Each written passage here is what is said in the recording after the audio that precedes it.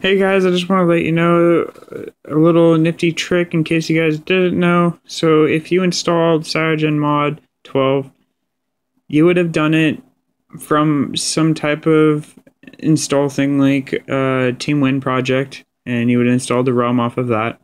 And if you're going to do Cyanogenmod updates, it's going to make you forcibly have to install each update from TeamWin project.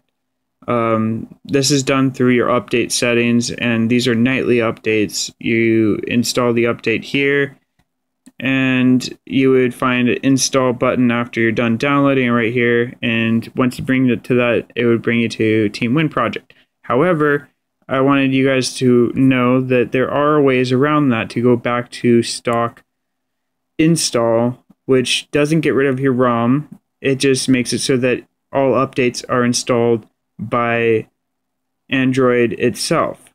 So this means that you would do automatic updating again. So once you actually click that install, it wouldn't bring you to TeamWin project, it would bring you to your stock install guide. So instead of having to go to CM Updater and go to find your update file and update it through TeamWin project, it would do an automatic update itself.